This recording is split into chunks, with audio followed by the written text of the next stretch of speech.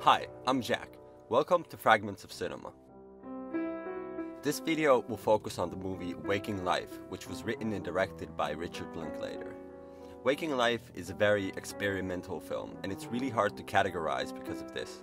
Just a quick glance at Wikipedia will illustrate the problem. It's named as an experimental, philosophical, adult animated docufiction film. And ironically, that is actually pretty accurate. As you can imagine from the category, Waking Life is a very thick movie. It has a lot of dialogue and a lot of complex, abstract thoughts. It really oozes information from left and right. Because of this, I won't analyze everything in the film, since that would take a lifetime. I will only focus on what actually happens in it, and how the film is able to provoke philosophical thinking in any viewer.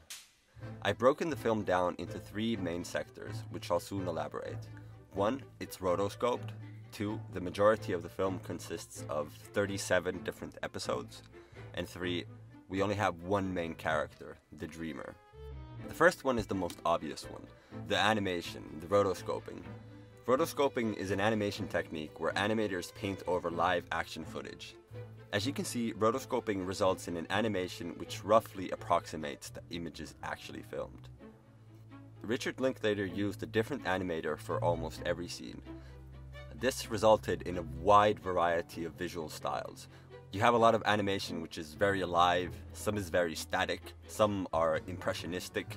With each episode we see a new style. Now try to remember this, since I'll get back to it at the end of the video. The second most apparent thing in the film are the episodes. The episodes are mainly discussions or monologues of side characters. They range from encounters with philosophers and mystics to political ranting and glimpses of psychopathic fury. All of you pukes are gonna die the day I get out of this shithole! Two topics continuously pop up in the conversations: free will and determinism. Free will is the ability to choose between different possible courses of action without any obstructions. In short, it's the ability to choose freely. Now, determinism is somewhat the opposite. It's a theory that all events are completely determined by previously existing causes. A good example of deterministic thinking is the idea of destiny. Forces larger than us make things happen for a reason. The third most visible thing in the film is the main character, the dreamer. He's the character who's present in all of the episodes. The entire film is actually the character's dream. He doesn't seem to have any control of the dream. The events and episodes simply happen to him. The film starts off with the main character as a child, and he starts to float upwards to the sky. He's able to stop the floating by holding onto a car handle. The film progresses, and it ends in a very opposite manner. The character once again starts to float, and this time he floats all the way into the sky. Now, in order to understand what all of this means, let's take a deeper look into the world of the film. Like I said, the entire film is the main character's dream. Dreaming as a concept is very vague, so let's start off by defining what dream really means in the world of the film. Now, luckily for us, the film explicitly defines it in the beginning. Dream is destiny. Okay, this is still very vague, but let's connect this with the idea of free will and determinism. Since free will is the ability to choose freely, a dream is quite the opposite. A dream simply happens. The dreamer rarely has any freedom over it, since it's an act of the subconscious mind. One could say that the absence of free will makes dreaming a deterministic setting. A larger force, that being the unconscious mind, controls the fate of the dreamer. So the main character is in a dream which we've established to be a deterministic place, a tunnel. A turning point in the film is when the character realizes he's in this dream. He tries and tries to wake up from it, but he can't. In a sense, he's trying to impose his free will in the flow of determinism.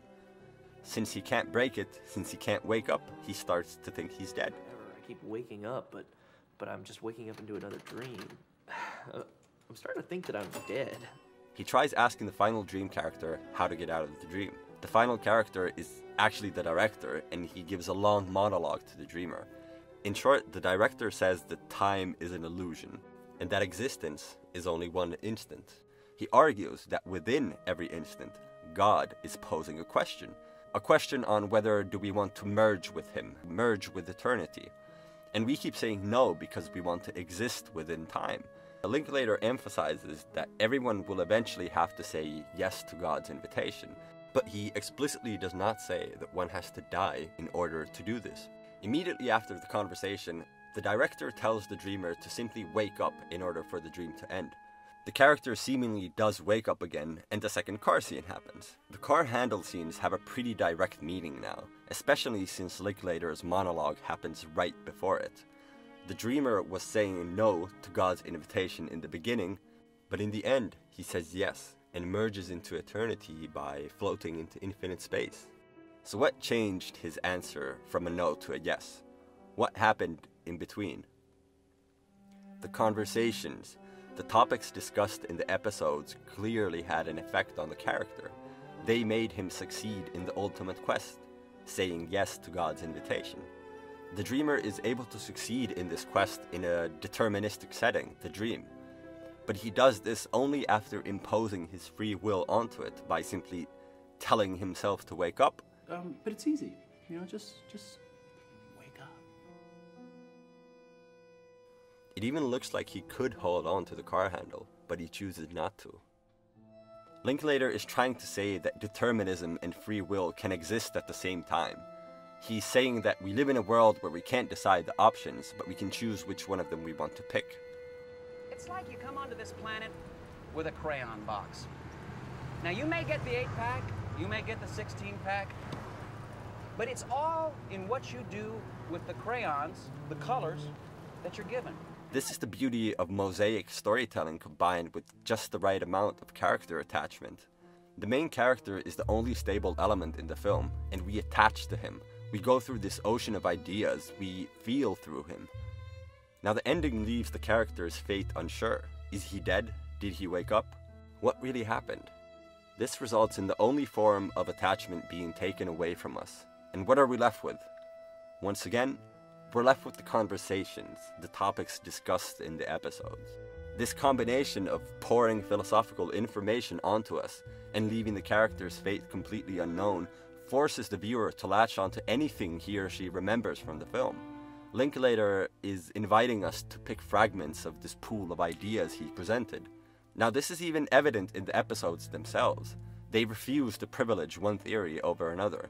Even the main character won't take any sides. It's mostly just me dealing with a lot of people who are exposing me to information and ideas that seem vaguely familiar, but at the same time, it's all very alien to me.